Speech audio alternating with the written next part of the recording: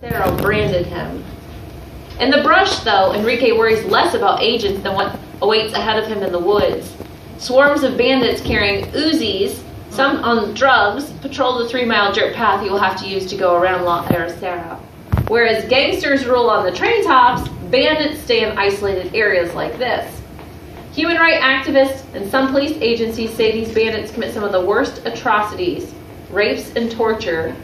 They split what they steal from their victims with the police who allow them to operate there. So not only are you doing these horrible crimes, they're splitting it with the police that are supposed to protect you because they don't care. Migrants hide their money in case they are caught by robbers. Some stitch it into the seams of their pants, others put a bit in their shoe, a bit in their shirt, or a few coins in their mouths.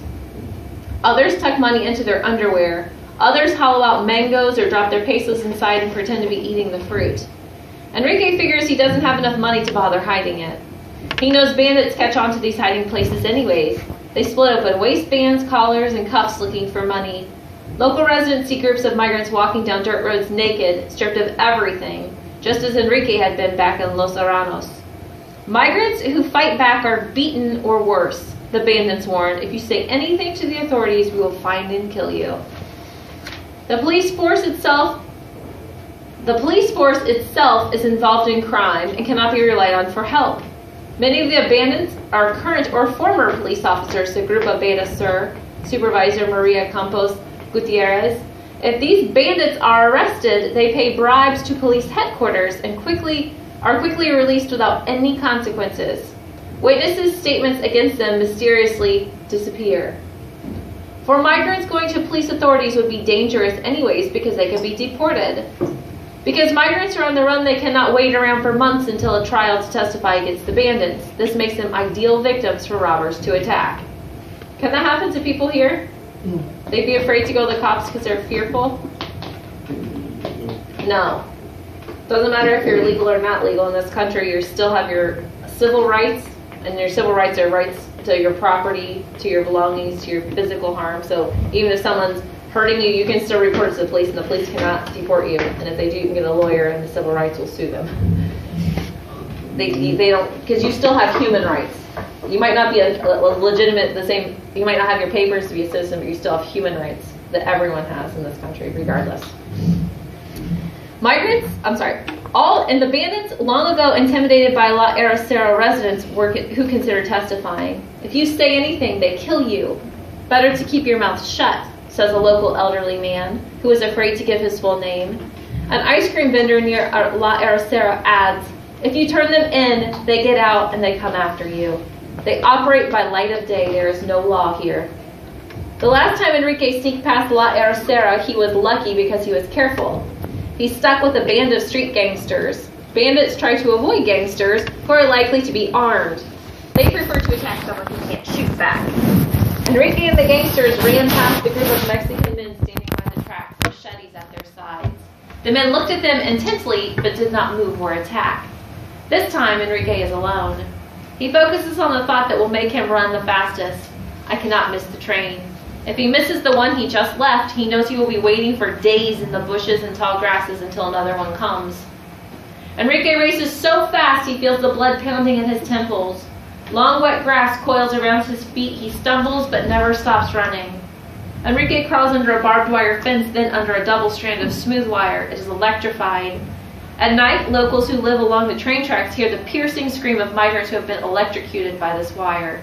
Help me, they wail. These locals have also found train riders who have lost arms, legs, or heads along the track. Migrants who were injured as they tried to outrun the agents and get off the moving trains. He reaches the cool bridge, which spans a stream of murky brown water. This bridge, migrants and Grupo Beta Sur officers say, is the most dangerous spot. Bandits hide in the trees waiting to pounce on migrants. They use children as lookouts in exchange for a coin or a piece of candy. The children race ahead on their bicycles to tell the bandits when the migrants are drawing near. As migrants near the bridge, the bandits drop down and surround them. Other robbers hide along the tracks on the bridge and below it in an area thick with bushes and vines. One bandit fishes in the river or cuts grass with a machete like a field worker and whistles to the others to set the trap. Enrique dashes across the bridge and keeps his pace. If there are bandits in this distance, He does not notice them. Mountains stand to his right. The ground is so wet that farmers grow rice between their rows of corn. He can feel humidity rising from the loomy earth. It zaps his energy, but he runs on. Finally, he stops, doubled over, panting. He is not sure why, but he has survived La Arrocera. Maybe it was his extra caution. Maybe it was that he never stopped running. Maybe it was his decision to hide atop the boxcar instead of jumping off immediately, which meant the bandits targeted migrants ahead of him. He is desperate for water. He spots a house.